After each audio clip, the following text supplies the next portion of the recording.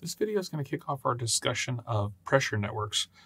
Just like when we talked about pipe networks and we talked about the part catalog and the parts lists, we have the same thing for pressure networks. So under the Create Design dropdown in the Home tab of the ribbon bar, if you drop it down, you can go to Set Pressure Network Catalog.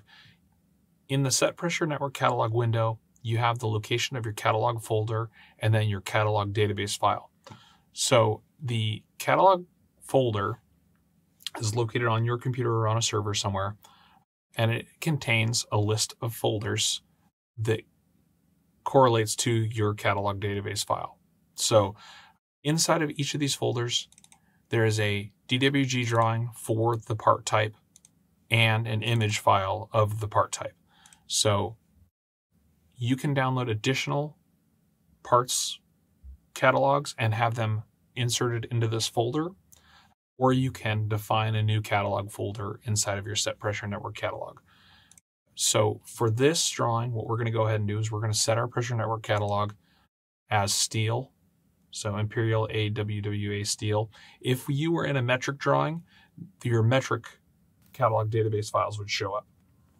But we're in an Imperial drawing, so we're going to go ahead and use Imperial steel. And we're going to go ahead and hit OK, and then we'll talk about parts lists.